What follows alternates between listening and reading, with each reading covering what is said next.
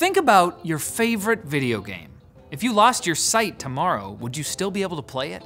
What about your hearing? Or the dexterity in your hands? Anyone can be a gamer, at least in theory, but historically very few games were designed to be played by everyone. These days, developers are using some cool tricks to bridge the divide. And we're not just talking about closed captioning, but also settings that changed the actual gameplay. But to appreciate these, it helps to understand what gaming was like in the olden times. Due to the limitations of early gaming technology, designs were simple and rather inflexible. Games like Pac-Man and Space Invaders had high contrast visuals, straightforward gameplay, no dialogue, and a minimal number of possible inputs, which meant they happened to be somewhat accessible.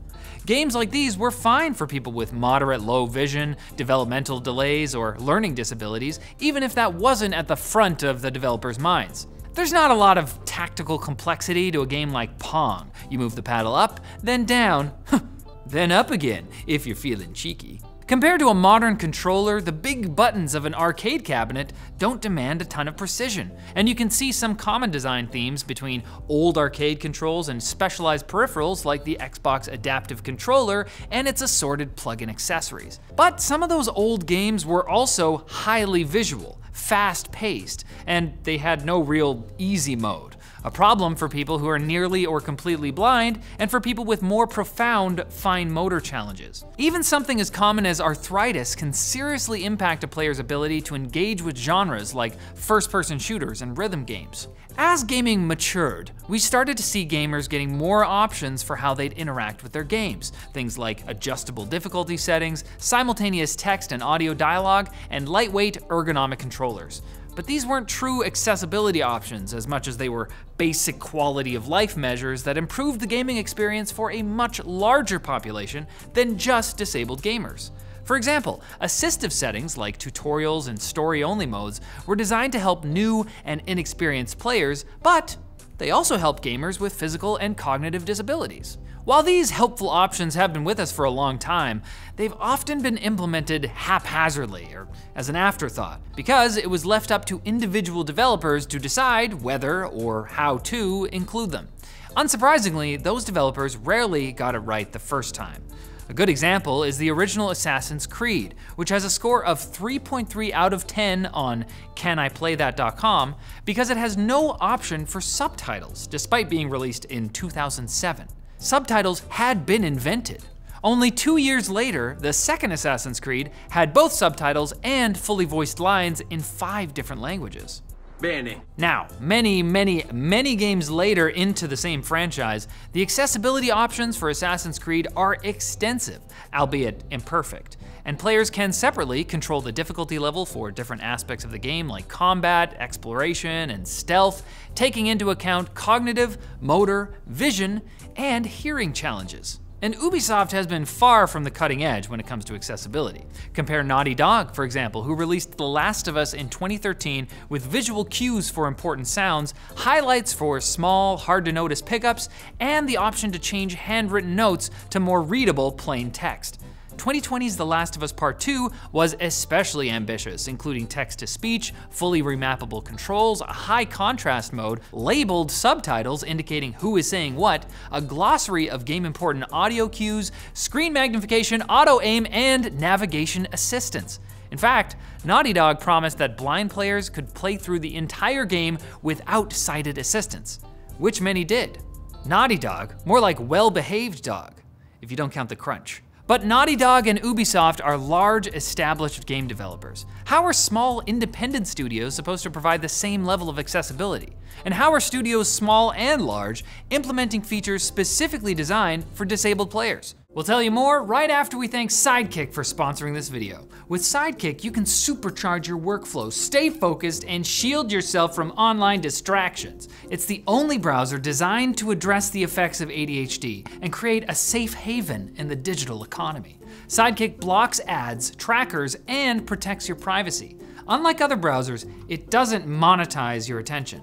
Say goodbye to interruptions and hello to a seamless browsing experience. Don't settle for a standard browser when you can have the ultimate sidekick by your side. Try Sidekick today and unlock your productivity potential.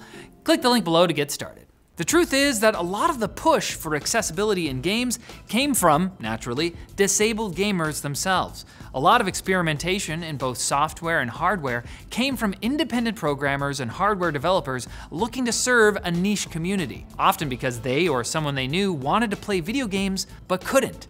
It's hard for an able-bodied developer to imagine in a vacuum all the barriers disabled gamers might run into, never mind how to address those barriers. That's also why the PC, with its plethora of specialized peripherals and open standard connectors like USB, has been the machine of choice for many disabled gamers. The Adroit Switchblade controller, which allowed gamers with limited mobility to play on the Xbox 360, was originally developed by Able Gamers, a non-profit organization dedicated to accessible video games. Able Gamers was founded by Mark Bartlett, whose best friend was slowly losing her ability to play EverQuest due to multiple sclerosis. It was only after the launch of the Adroit Switchblade that Microsoft took notice and tapped Able Gamers to help make the Xbox Adaptive Controller. But the good news is that the push for solutions has already led to some useful features like screen magnification for low vision, altered color schemes for different kinds of color blindness, and haptic feedback as a replacement for audible signals. Any new feature a developer implements is going to take time and effort, but open, well-documented developer resources can shave down that workload and make it more realistic for small teams to implement some of these solutions.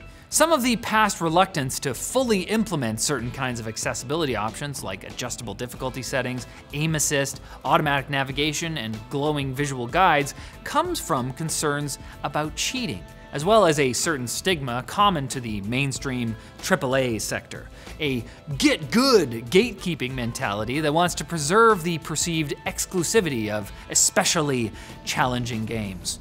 Dark Souls, From Software. Some games don't even allow the player to finish the game on easy mode. For an extreme example of this, Twisted Metal 2 from 1996 has an easy mode that ends after the first boss, telling players, "No losers allowed beyond this point. You must switch to medium or hard to continue. Because how dare you try to have fun?"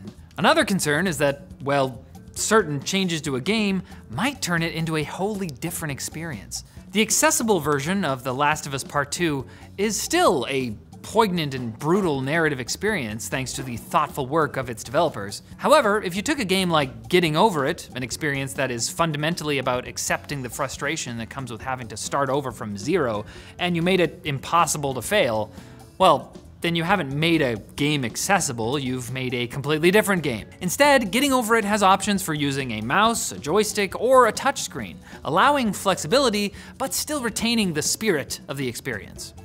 A big part of what makes games fun is the catharsis of overcoming a significant challenge, especially a challenge that is difficult or impossible for less dedicated players.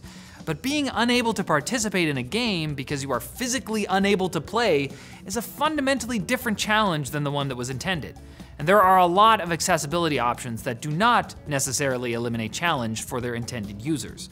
For example, the Quad Stick is a controller specifically designed to allow tetraplegic players to game using their mouth. And honestly, if you can't get a kill streak in COD with just your lips, are you even a real gamer? The fact that gaming is a more participatory experience than watching a movie or listening to music complicates the goal of a universally accessible experience. But it also means that games can provide experiences that might otherwise be out of reach for people with disabilities. For example, it's often much harder for wheelchair users to leave the house, which can be extremely socially isolating. Online video games can be a great option for shared social experiences, despite those physical barriers. There are still financial barriers, however, as adaptive controllers can be prohibitively expensive. And it's not all about adapting existing games to suit disabled gamers. Audio games are entirely blind accessible by default, using just audio and haptic feedback to communicate with the player. A recent popular example is The Veil, a story about a blind adventurer where the player has to navigate and even fight and dodge enemies using only auditory cues.